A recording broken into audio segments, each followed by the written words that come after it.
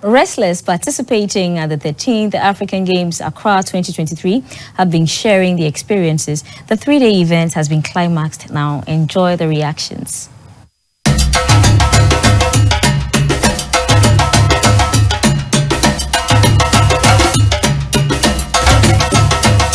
On the day of a competition, some of us decided to not fast, but most of the month we do fast. But for training, for anything else, we're fast. There's a few exceptions, obviously, that are competing today to not fast, but it's only one of the only days in the month that we will not be fasting, and then we'll make sure to make it up afterwards.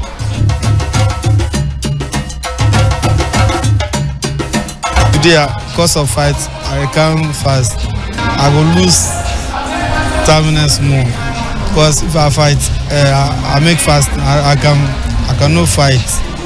Fasting in the activity is very hard, but it's Ramadan, it's come one time in the year, and we are Muslims, so we should fast, Ramadan, but in the international federation, they don't know that,